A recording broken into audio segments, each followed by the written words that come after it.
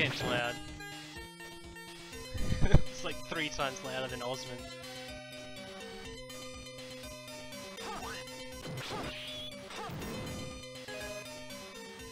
That there should be good volume. Alright. Okay, here we have... If I can go to the title screen again, let me just speed it up here. The Great Warriors, the Lord of King. So the Lord of King, this is the Japanese version of Astyanax. And a lot of people probably know Astyanax from the NES version of the game. The arcade Astyanax is actually a totally different game, and I'm playing the original Japanese version just because it's got the best name of all time, the Lord of King.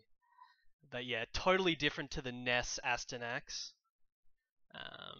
Basically just medieval side-scrolling, kind of really slow-paced. It doesn't have much platforming. You can't really call it a platformer per se, but yeah. This is kind of a fun game. Cool.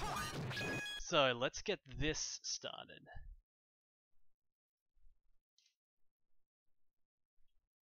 Roar! Became the Lord of King. Okay, in the forest.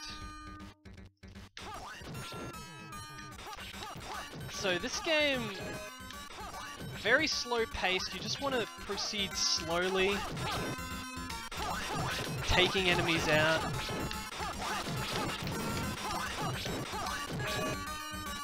Oh, well.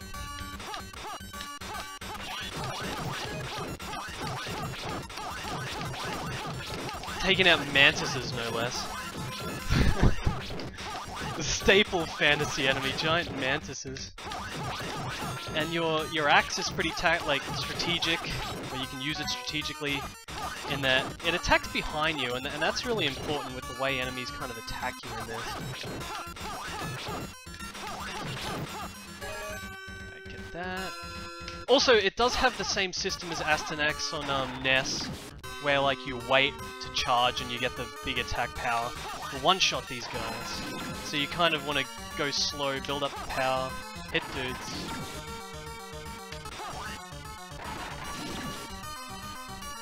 Hit dudes. Alright.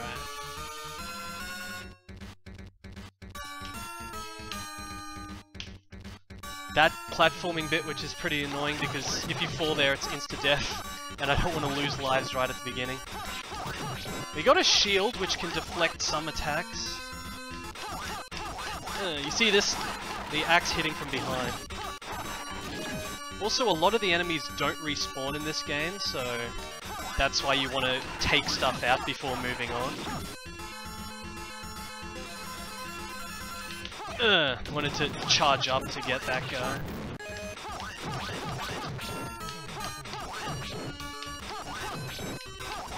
We're getting lowish time here, I should try to hurry a bit.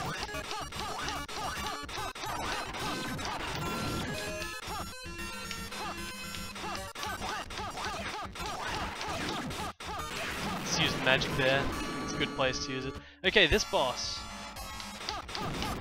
Just want to mash at this very specific point. And I just got trolled there. Oh, there we go. It's kind of annoying that for a first boss. It's one of the trickier bosses. Like, without that specific spot, it's surprisingly hard. Okay, in the cave.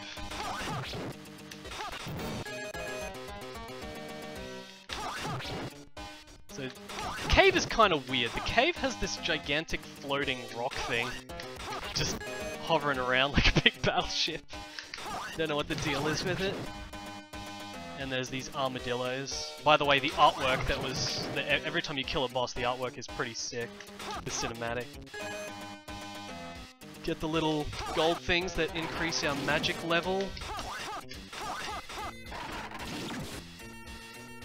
Whoa. Got him.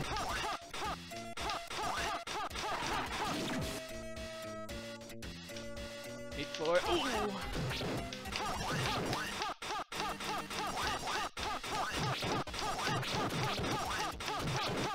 Okay.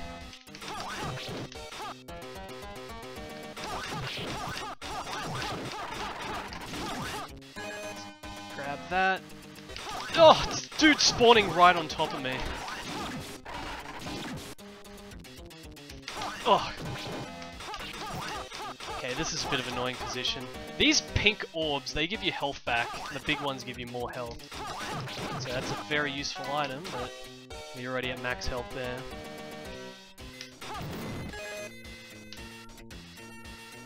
Charge up, kill him in one shot. Oh shit. I wanted to charge up and try to get them both in one shot. Like, I was gonna say like that, but I mistimed it. I did it like a second too early, so I didn't have the full charge shot there. Whoa. So, oh. Yo. That big sword guy. They're harder than the armadillos. I accidentally spawned on the screen with the armadillo behind. That was kind of bad. But luckily I didn't get hit. Get him, and now we just move up this.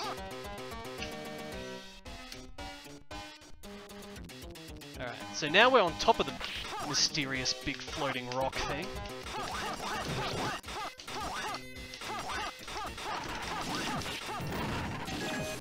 Just wait for our charge up. The charge up doesn't just increase your attack like threefold, it also increases your range quite a bit, so you can really easily just snipe dudes with it when you get it. Oh! I had to scratch my face and a dude immediately spawned on top of me. Luckily he didn't get away with a hit. Okay, we got some health, hopefully some health soon. There's health somewhere. Bit of health. Get him. Oh my god. Whoa! I didn't remember that many guys spawn there. Okay. Now here, we're gonna go about here.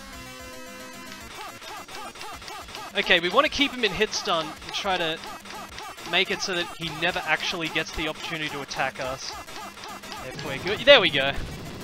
You can keep dudes in kind of a hit stun, like not pure hit stun, they do move a bit, but if you can keep them locked down enough, then you can get away with stuff like that. Okay, now this stage is kind of annoying because there's a lot of pits, and if you fall down, it's a one-hit death. So you gotta be careful not to blink and lose like 2 lives accidentally.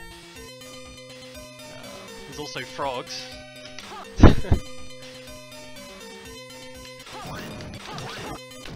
Get him. Those orange things, I think they're just score.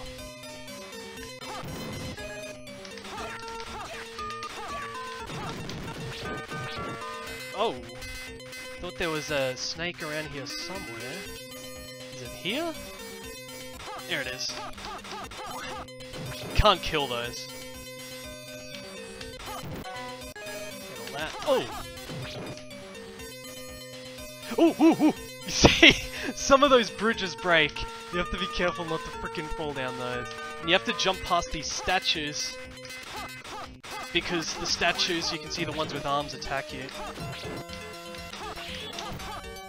I want the stuff though. The juicy stuff. Oh, what am I doing? Holy.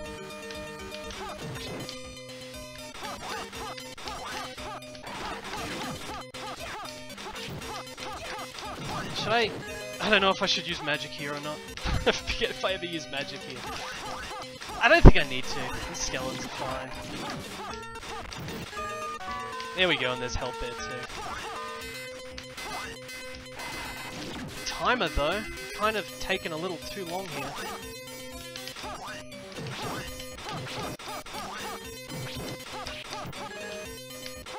Hurry it up. More health. Okay, forget that thing behind. Whoa. Oh my... Whoa. What the heck am I doing here? Okay. Alright.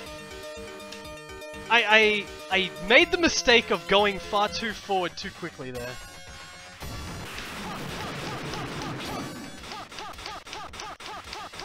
But it's fine, everything's fine. now we just do this on the boss. So, this is another super hard boss until you figure out the super cheese strat. Where you do this. Except this only works if you get rid of one of the heads at the beginning. And to get rid of one of the heads right at the beginning, you have to use a full magic. That's why I wasn't using magic throughout that stage. And I got enough time to do it. There we go. Alright, good. We still haven't lost a life. Killed the Hydra. And the double-headed dragon. So, now the lift. And this stage is pretty stupid. It's just like a whole bunch of enemies falling down. Randomly, basically. Just hope they don't fall on you. So the most defensive thing to do is essentially just doing this. Although you want to get those guys.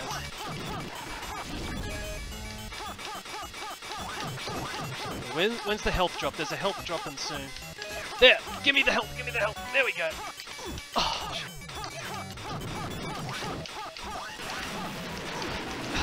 I messed up the use of that magic.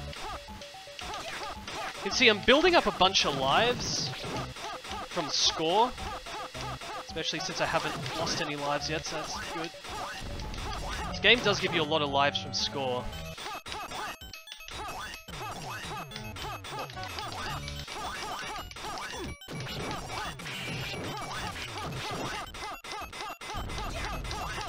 Just hope for the best, hope for the best, there we go. So you keep running into the back, keep running in the back, so good.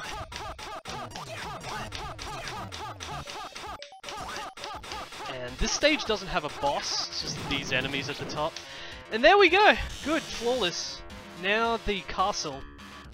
So, gigantic frickin' Cyclops to start the stage with. Kill it, you open the door, go through. This stage is really cool because it's the longest stage by far, but there's just a lot of unique things going on in this stage design wise. A lot of unique enemies too. You've got these enemies. Pretty good enemy. So the tactic for these Cyclopses is you just wait. You wait till they jump at you and then you would start attacking like their heel from behind. Like, ugh! Like this. You see I've blocked with my shield a few times here. Shield is pretty good for like projectiles and stuff. Not so much for other things. Oh, okay, so here's this enemy. You can't reach him. You don't have the range to actually hit him unless you charge your weapon. So, just hit him with charges. Here's another Cyclops. The double Cyclops. Had to use a magic there. And they run away. Wait for it, jump over. Yep. Oh, this is satisfying, the 4 frickin' power-up things. By the way, I haven't been able to look at chat during all this, but I'm sure some people have probably mentioned it, but the same designer as the legendary axe on the PC Engine, or the TurboGrafx, the same designer for that game is the guy that designed this game, and this game actually came after. It was actually basically... wait, what's the pattern? There we go. So basically, Legendary Axe was the first game in the series, and then the Lord of King, aka Astyanax, was the second game, both this and the NES version. And then there was actually a third game, directed by the same guy again, that was going to come out for the Mega Drive. It was called Vasum in Japan. And the American release was scheduled to be called Dando. And that was basically the same mechanics again, the same sort of fighting mechanics and charge up and everything. Except Vasum was going to be like an action RPG. The screenshots of it look really cool. It's really unfortunate it got cancelled. But it was, yeah, basically like a more action RPG version of... a more action RPG version of like this or Legendary Axe. Like experience and different equipment. There's like screenshots and well, there's the first life. It was gonna happen eventually. This is a really hard section to go through without using a life. It says magic. Do I even want that? But yeah, if you search like Sega Retro Vasum or Sega Retro Dando, you'll see like the unused box art for the Japanese version and screenshots. And I don't know what the guy did after that. Like, that was still pretty early. Like, Legendary Axe was like 88, and then this was 89, and then Vasum was supposed to be 1990. And then I have no idea what the director made after that. But apparently he gave up on just making clones of Legendary Axe at some point. Okay, behind these pillars...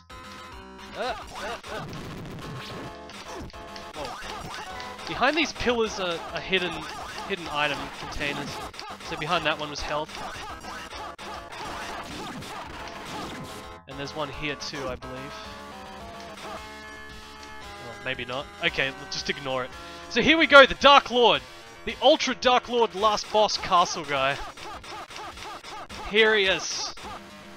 The tactic is you just get underneath him and do this. If his lightning hits you, it does 50% damage. It's really hard to get used to start with. Oh shit. You can see the size of his throne is pretty hilarious. But yeah, sweet spot, you just duck and hit him. Oh! Ah, crap! See, it does so much damage. But we got so many lives, it's alright. There's so many lives from all that fat score. Oh, and there we go, the Dark Lord is killed. Surely the game is over. Surely that is all that's in the game. Wait a second. Wait a second. Oh no, we've got a Giga stage. We got a HR Giga friggin' flat out stage. because Lord of King is fucking awesome. So, apparently the Dark Lord... Oh, I'm taking too much damage here.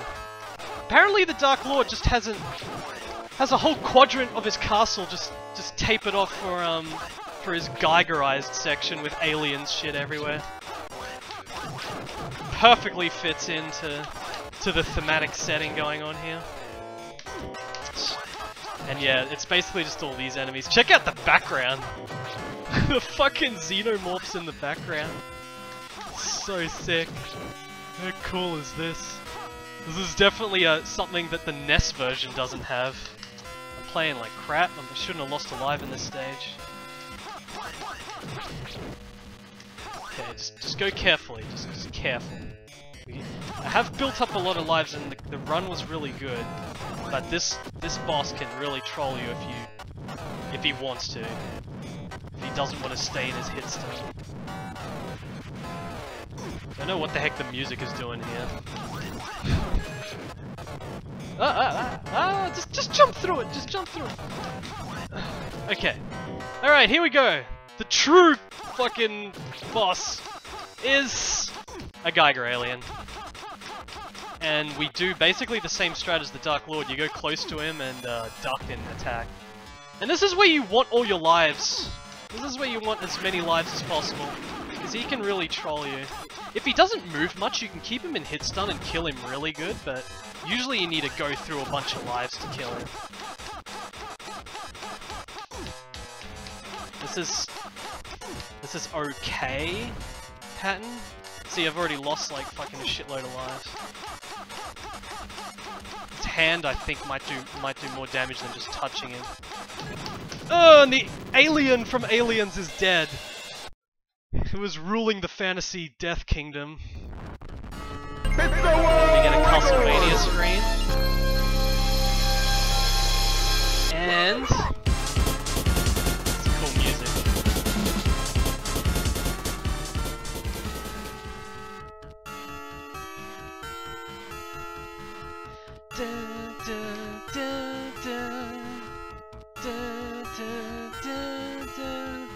Simon Belmont shot, except no Simon Belmont. Instead, we got the Lord of King, the Lord of all the fucking kings,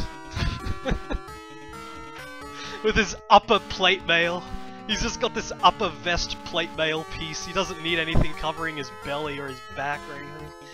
Tokuhiro Takamori, that's the name of the guy that did Legendary Axe, this, and the before mentioned Vasum or Dando that didn't come out. Music.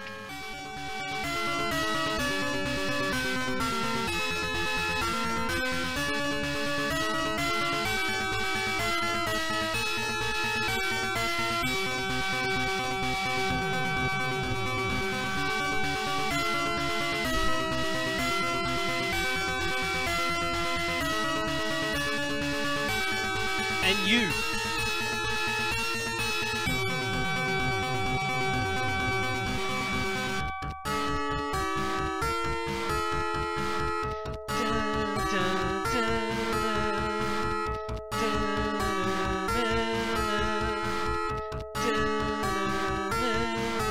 Okay, so before I finish with this game, there is something else I need to quickly show off here. Let's just put in our name first. Oh, let's not put in our name because it literally gives you about 5 seconds to put your name in. That was literally about 5 seconds. I couldn't even move to the first letter. Also, the second player got different armor and different hair, or different color armor. Okay, so yeah, let me quickly show something off here that is really freaking hilarious. So I'm gonna load a state. Alright, let me just put the noise down a bit more. Alright, so usually when you game over in this game, this is what happens. Oh, I better put the noise up for it actually. You can see it's the guy that you kill at the end, the Dark Lord. Like the guy before it throws you for a loop. And let me just put the noise louder so you can hear him.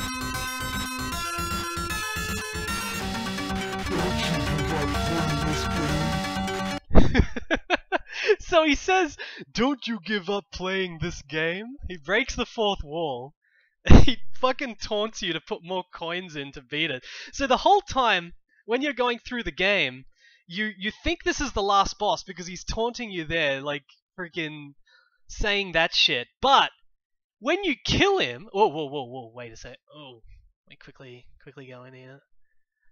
I accidentally quit the game.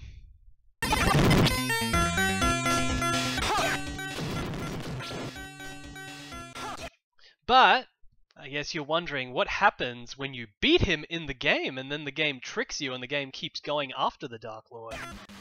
Well,